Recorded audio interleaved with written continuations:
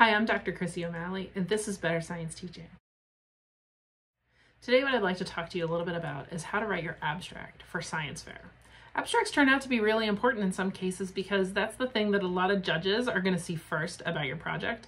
And this year particularly, in submitting things virtually, that's going to be a document that a lot of folks look at when they're either giving you an initial score or they're considering you for a special award. So pay careful attention to your abstract because it turns out to be really important for making a good impression about your project with other folks.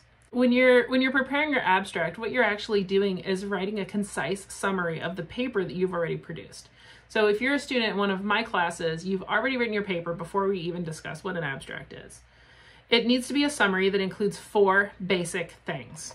1, your purpose, why you did your project. 2, your procedure, how did you come by answering the questions that you asked and why you did your project. Thirdly, your results, what things did you measure and what relationships did you find?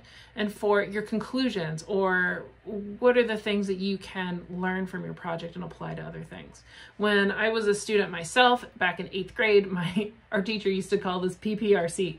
So that was how we always wrote papers, was our purpose, procedure, results, and conclusions. And that's a really good way to think about your abstract. Your abstract should really ideally be under 250 words. I have had students who struggle to write about those 4 main ideas with so few words. It is challenging, it's difficult. But for scientific writing and being able to express your ideas, it's really helpful because the abstract needs to be something that your reader can read quickly and understand easily. And so it needs to be very digestible.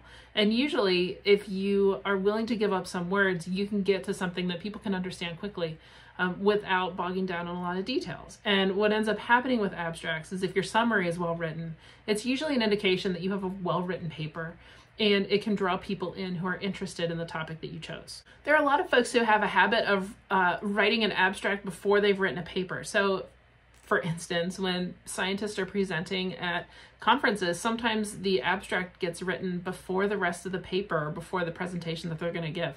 This is something that sometimes happens. It's a little bit stressful, to be honest. But if you are a student who's working on a science fair project, there's no reason why you need to be pushed to do your abstract first. So you guys should be in a really good position to write a great abstract.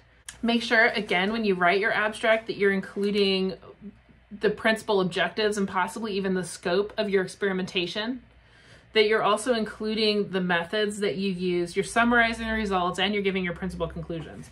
Those things, of course, should all be repeated with more detail later on in your paper. That's the way the paper should be written. It's better to have a shorter abstract than a longer one. So if you are concerned that your paper is not long enough, if you were concerned that your abstract is not long enough, that's probably just fine. Having a shorter abstract is better than having one that's too long. Keep in mind too that your abstract will often be published or shared with someone or read aside from your paper. So you want to make sure that when you are writing your abstract that you're not citing things that are in your paper or other resources or references outside of it that you need, because you're not going to have your works cited or your reference page attached to your abstract. It needs to be able to stand alone as its own document. It's basically like the written elevator speech of your project. So I hope that that helps you with writing your abstract, and make sure that you keep it concise and keep it short. And good luck with your science fair projects this year. For our school, it's middle of February, so we are right down to the wire. We have our science fair in less than a week. Anyway, I hope that you stay safe and you be well, especially with the cold weather that's going on right now. And I'll see you soon. Have a great day. Bye.